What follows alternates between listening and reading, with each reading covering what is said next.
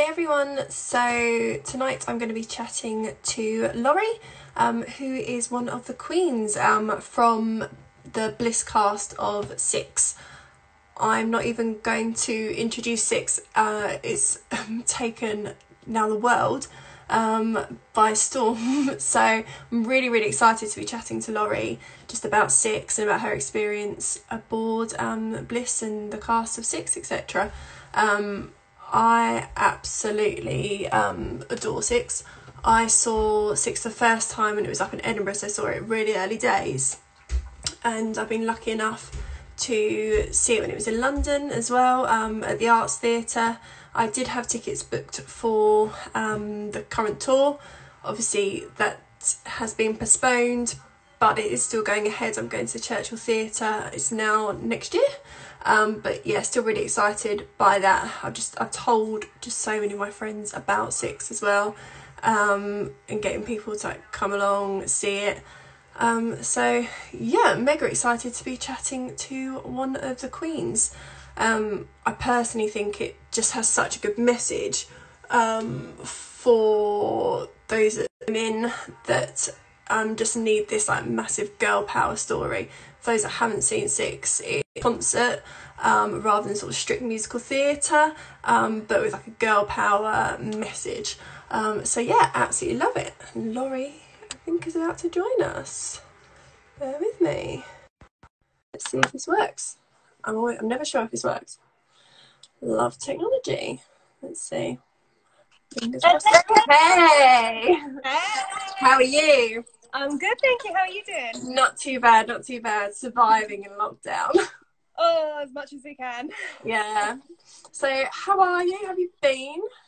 I'm all right. I'm just plodding along, trying to keep myself busy and creative, but it's a bit manic, really, isn't it? Yeah. How about you? Surviving? Yeah, surviving. Yeah, I mean, it's been good. It's given me a chance to kind of chat to people like yourself online and things like that, which I probably, to be honest, don't normally get the chance to do, just because I'm normally so busy going to the theatre rather than talking to people that are making theatre. So I guess every cloud and all that. I was chatting to someone, Zoe, doing a live with her the other day, and kind of saying that potentially one of the things I hope comes out of this is all these people that can experience theatre at home will actually then be able to hopefully come into the theatre and experience it for the first time. Fingers crossed. So yeah, fingers crossed. So yeah, Six, exciting. Love Six, huge Six fan. As I'm sure most of the people are that are watching. So yeah, just tell me a bit about it, a bit about Bliss in particular and how it differs. Yeah, so how did it all start? I guess let's kick off with how it started. How it began. So it sort of obviously begins with the audition process, which was an incredible process. It's like one of the best audition processes that I've ever sort of had.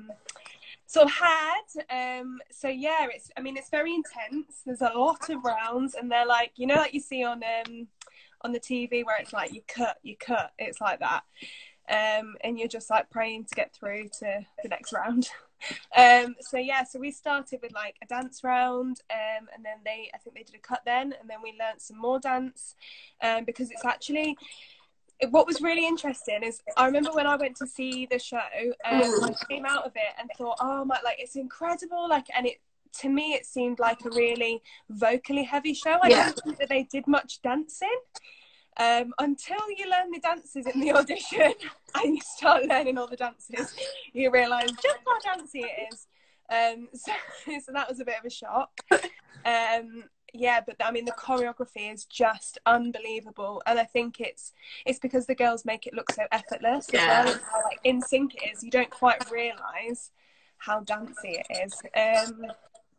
And each number, what's really great is each number has a really different style. So we got to like play around with different styles, and it was very much about being empowered, and really like selling your set, like really owning who you are. They're so supportive, in both the audition room as well as the rehearsal room, and they literally do. They help make you feel like a queen. If that makes sense. Yeah. They really focus on individuality and like being yourself, which is something that I really admired, because I think a lot of times you can go into the audition room and you think, I've got to be this, I've got to be that, I've got to do this to tick boxes for people. Yeah. As where, especially with Pearsons, who cast Six, James and Rosie Pearson, who are just the best. They're so lovely, and they really help to sort of like bring out who you are in the room. Okay. So yeah, and they also, in the audition, first time this has happened, is you sing in front of everyone. Yeah. So you actually, rather than, I mean, you do sort of like single auditions, vocal auditions with the creatives, with the casting directors, but then sort of later on in the process of the auditions, you will be like a big group and you kind of workshop together, where you'll workshop scenes and bits of the song, and it's really exciting, and you create this like girl power atmosphere in the room, so everyone's really supporting each other, and that really for me like kept through all the way to the rehearsal process as well.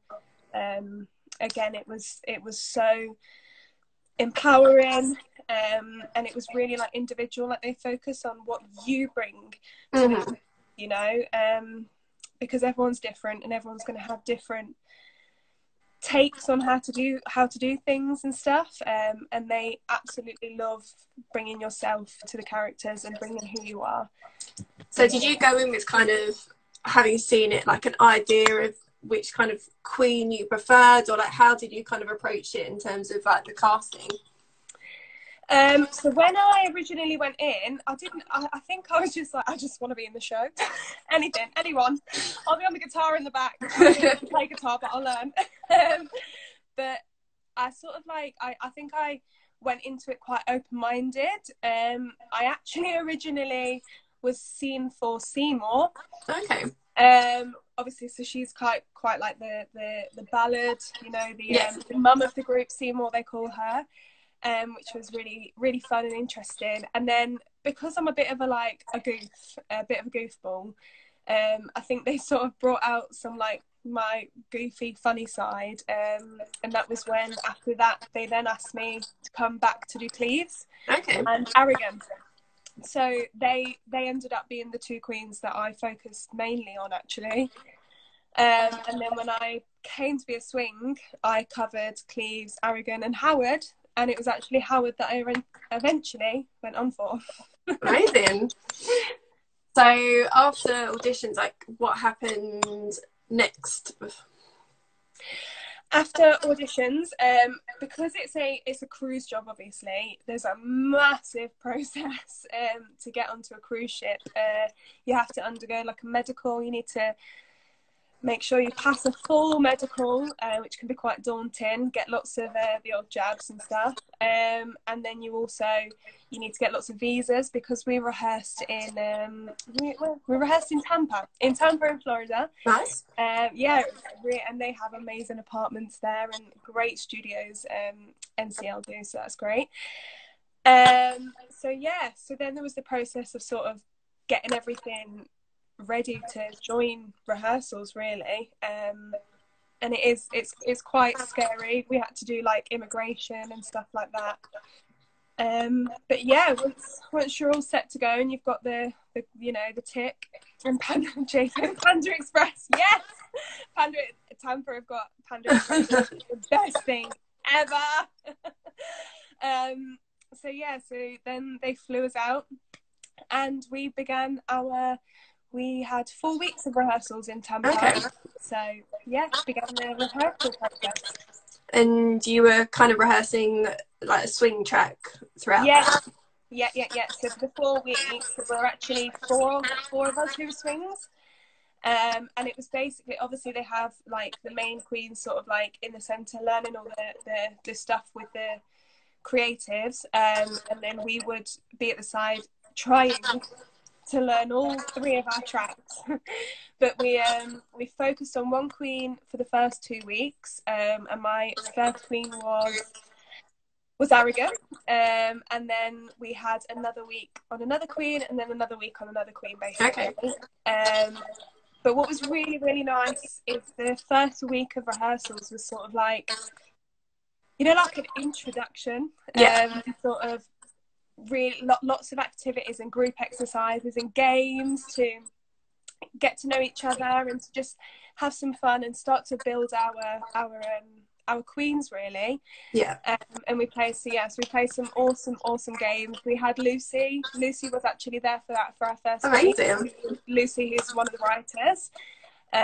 So yeah, it was so great to work with her, and we really got to develop that like pop queen that you know, kind of be on the stage.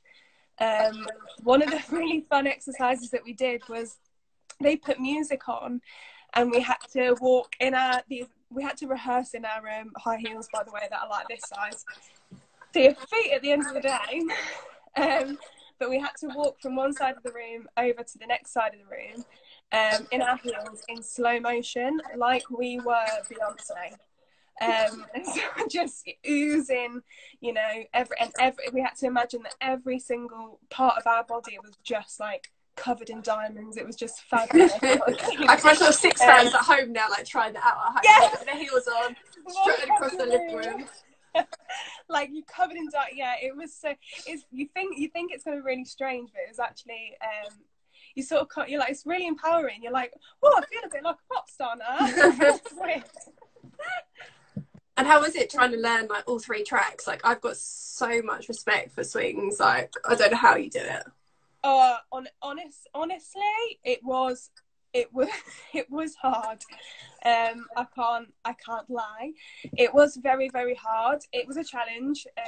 But I think what is so great about, at least with 6, is that because the characters are so different, that you can sort of, you know, really focus on the different qualities of each character. The only thing that just for me became really confusing was like blocking and choreography, because it's like a lot of the time it would be the same choreography, but Arrogant will do it with this arm and Howard will do it on this arm, and they're in different spacing and different counts. And then the harmonies as well. So learning a song like 3 times. Oh my gosh. I hadn't even thought about the harmonies. Yeah. So like all the different the harmonies, the positions, I think. And I also found as well, like sometimes you just start saying other people's lines, because you'd be in for Arrogant and I'd start saying Howard and I'd be like, who am I? 1 second. But it's kind of like, it was scary at first, and like we did stress a lot, you know. We'd go home and back to the flats that we were sharing, and it'd be like every night banging everything out, trying to learn everything, and it was intense for quite a little while. Eventually it kind of, you think it's not, but it does sit, if you know what I mean. It eventually starts to come together and you're like, and once you've sort of got it, and something that the creatives say is that once you've sort of got the show down, even just as one queen, and you started looking at other queens, it then becomes so much easier to slot into the others. And it does, like, I feel like once you've solidified 1 or 2, then it started making it easier to do any. Was there a particular bit or a particular song that you found kind of easier, and then a particular bit that you found like harder, or was it all like? I'd say the easiest bit is Seymour's song, because you sit on the stage nice. Have a little break. Have a little break, have a little breather, sing some moves. The hardest one for me was 2, was Holbein. House of Holbein it's just very like specific counts and feet, and it feels a bit disjointed. Like, it's so fun. But yes, that was quite hard to pick up. And also, Don't Lose Your Head, the chorus, because your feet, your shoulders and your head are all going at different times. And I remember the whole like I don't know what I'm doing. So that took a little while to get to grips with. But again, once you get there, that's it, it's in your body, so just got to persevere. Yeah. So then what happened after rehearsals for you? So after rehearsals, actually, I left the process. I'd learned all the tracks and stuff like that, and the girls had joined the ship. And then it was, I can't even, how long would it have been after? I can't remember, but I got a phone call saying, "Hi, Laurie, this is on my agent. They need you to join the ship." And I ended up going over to cover Howard and be an alternate Howard. So yeah, it was a bit crazy. So did you have much like time from like getting the call to like get it back into your brain? Yeah, luckily I did, because they were sort of like, they were still arranging, you know, how it was going to happen logistically, I suppose, how to like slot me, like when to fly me out. And they also needed to send, because they ended up fitting me into Bryony's swing Howard costume. So I think they drove Bryony's costume from the ship to Tampa, and then they flew me to Tampa I was there for 5 days. And we did like the fitting, and I was in the apartment by myself, and I literally just spent the 5 days Oh my gosh. going over everything, like re-jogging, I suppose, re-jogging my mind. Yeah. You think, oh, it's still in there, but I did need to sort of like go over everything.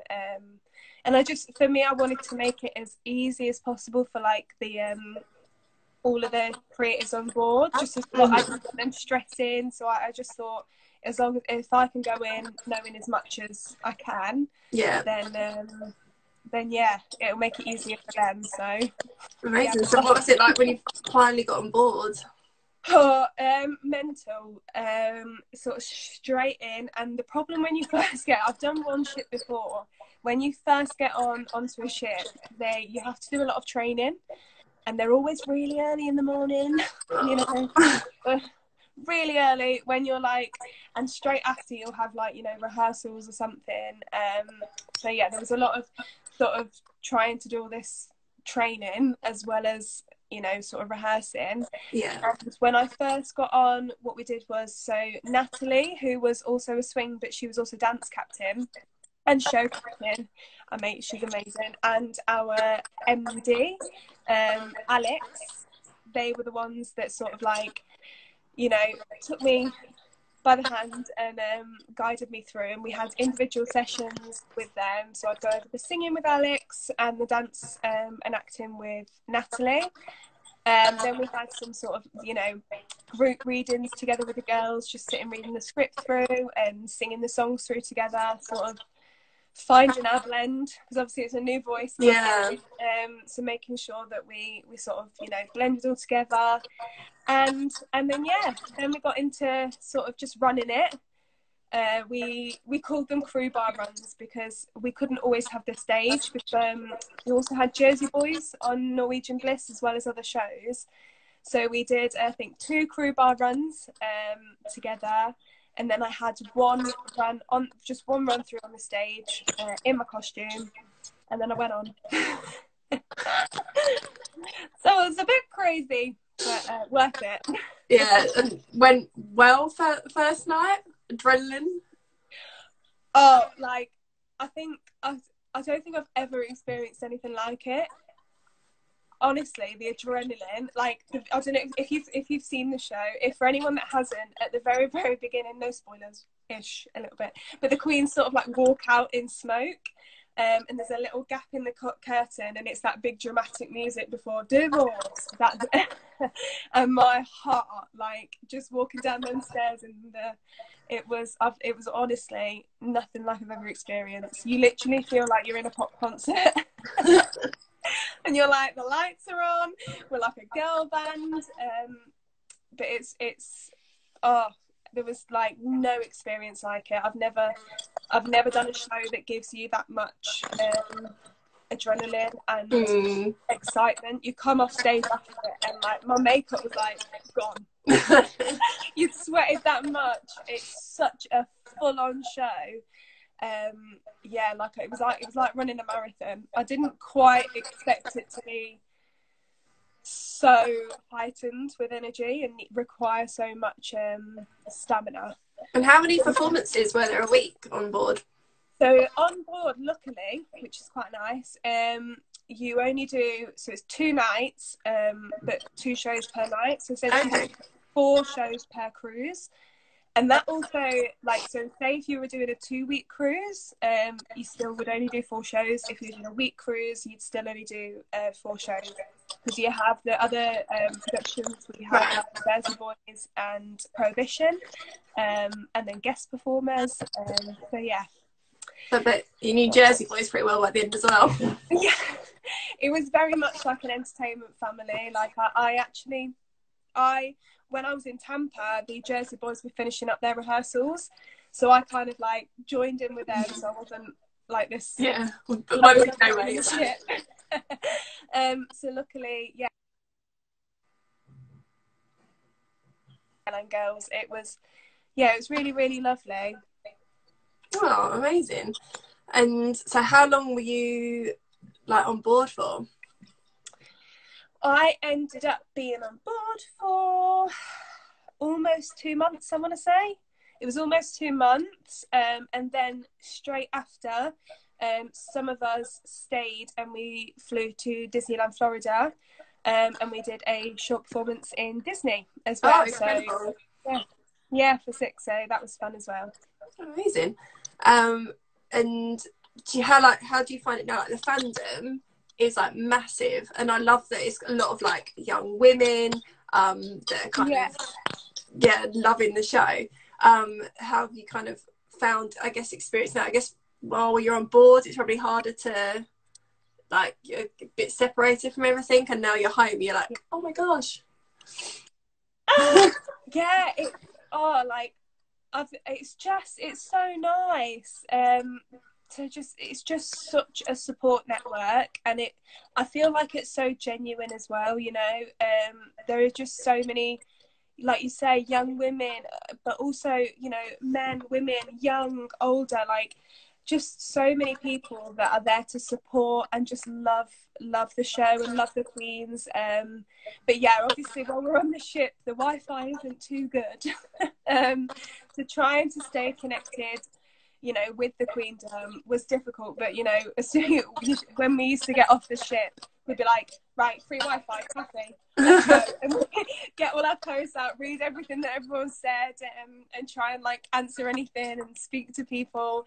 And it would be always like, I remember posting my first sort of like photo to say that I'd had my debut, and I like logged into the internet, posted it quick, and then logged out, and then got off the ship the next day, and like was just so overwhelmed by the support from everyone. Really, it's really, really humbling, knowing that there are just, you know, people that support you, and they're just so nice. Want you to do well. And have you seen the show since you left the cruise, like in any form? No, as soon as, so the day that I left, I flew back on the Saturday, and we went into lockdown. It wasn't that long. I think it was a week after. Really? Yes, but the day that I flew back on the Saturday, they were stopping flights to the UK on the Monday, so I just wow, oh my gosh. I would, but I've not not had a chance. been able to see it. Are you going to find it weird, do you think, if you see it, say, on tour or like in the West End, you'd be like, I know the routines? Oh no, I don't think. How hard would it be to just sit there and not join in? Yeah. No, we'd planned, a few of us, to go and see it at the Belgrade in Coventry, because I'm from Midlands, and a lot of my friends really want to see it. So I said, like, you know, and it was meant to come here. So fingers crossed if it gets up and running. Like I said to all of my like friends, like, please go, and it's just such an empowering. I think it just makes you feel so wonderful. So it's something that I really want to take my friends to experience. Yeah, I just booked tickets for my family, including my teenage stepdaughter, who like loves the soundtrack but had never seen it. So yeah, everyone got tickets for Christmas, and obviously like it's been postponed, but it is. we're going in Bromley, but it is happening, I think, in 2021. So we're like, it's worth the wait. It's fine. It is so worth it. Oh, I know. Yeah, I've been telling like my husband and like my stepdaughter about it, because I've seen it a couple of times. Saw it in Edinburgh, then at the Arts, and I've been like raving about it since then. So I'm like, you need to see it so I can like rave with you about it, not at you. That's what I'm like with my family. Like when they, you know, they ask me about it, I'm like, I don't know how to put it in words. You just need to see it, and then we can just enjoy it together. It's amazing. And you guys did a video during lockdown, which was awesome. How did that come about? That was it was actually the wonderful Grace. She sort of, I think, you know, penned the idea. So her and Danielle sort of led it, and they just basically reached out to all of the queens all over, and said, you know, we'd love to do this. You know, would you like to get involved, sort of thing? And we were all like, yeah. Yeah, who's gonna say no? I don't think we quite expected how big it was going to be. I think it was, when it finally came out, it was just amazing. Like, you've even got the original Queens, I love those, yeah. And then the original Edinburgh Fringe Queens, Renee with her little riff. It was just brilliant. It really, really was. I think it was really feel good. I think it was kind of, everyone needed it at that time in particular. Yeah. Loved it when it came out. I think anything that just puts a little smile on your face for 10 minutes during the baby time. Definitely. Definitely needed. So did you get to keep any of the costume or your shoes, anything like that? I don't have my costume, but I do have my weave. Amazing. I can go and get it, look. They let me keep it. This, ladies and gentlemen, needs a brush like. It's the iconic Kay Howard ponytail. Amazing. Love it. So, just put it on when you're feeling down. Yeah, exactly. Whenever I feel like I just need a little queen in your life. In my life, just whack my pony on and feel like Kay Howard then. But no, what did we anything else? A load of us, we kept the confetti. You know, the confetti explodes. We kept some of that, but no, we weren't allowed our costumes. Oh, the costumes are amazing. They're so beautifully designed. Oh, they are. Do you know what? It's like this, when you think they can't get better, she keeps on bringing out new designs, and they are just incredible. I don't know if you've seen any of the Broadway. Yeah, they're really cool.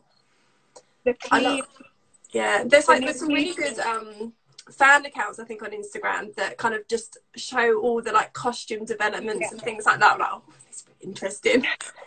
So shout out to those fan accounts. I love them. Yeah, they'll have like I always get tagged in like the teal swing sort of, and they've done like a compilation of all the girls that have done the teal. Teal's a lovely colour as well. They're unbelievable. Like when you the feeling you get when you first put them on. Oh my gosh! Like, someone's asked, on a scale of 1 to 100, how sweaty were you in the costumes? 120? Is that oh my gosh. So for the Howard, when I put it on, I was just standing there and I was sweating. I hadn't even started singing or something. But it's got like obviously underneath the main top bit, I had a pair of tights, and then you've got the black fishnets. Then I had some pants that had the mic pack on, which obviously the mic went into. Then I had the leotard that went up, and then I had the blue spank pants that were like the shiny blue ones that go over the top. Then the top on top, and then the skirt. It was a sweat fest. I'm not gonna lie. It was a sweaty affair. And Hannah, our wardrobe supervisor, like, what a trooper. She'd be there with the vodka spray, spraying them down, washing them after the shows. Oh. They were, and under the heat as well. Yeah. But it's worth it. Oh, amazing. So what have you got planned in lockdown? Have you doing many classes? Have you kind of doing workshops, or What have you been up to? Yeah, so I've done some classes, just to sort of like try and keep, you know, everything going. But my main thing at the moment is it's sort of giving me time because I like to write. So I've managed to sort of like keep myself a little bit active, writing, keeping myself creative. But yeah, just trying to, you know, keep yourself going through all of this. It's quite easy to just sort of, you know, let it go. But you've just got to really try and keep yourself pushing through, I think, until we can finally do it for real again. No. Oh, hopefully, fingers crossed, not too long, so it's safe as well. Fingers crossed. Well, thank you so much for chatting to me and for showing me your weave. Love it. Love it. Amazing. But yeah, thank you so much. I had a really lovely time talking to you. Thank you so much for having me. Stay safe in lockdown and look after yourself. And you, and anyone that's watching this, look after yourself. Yes. Stay positive, stay safe, and have fun. Be a queen. Indeed. I will talk to you soon. Take care. Thank you, Lauren. Bye. Bye. Bye.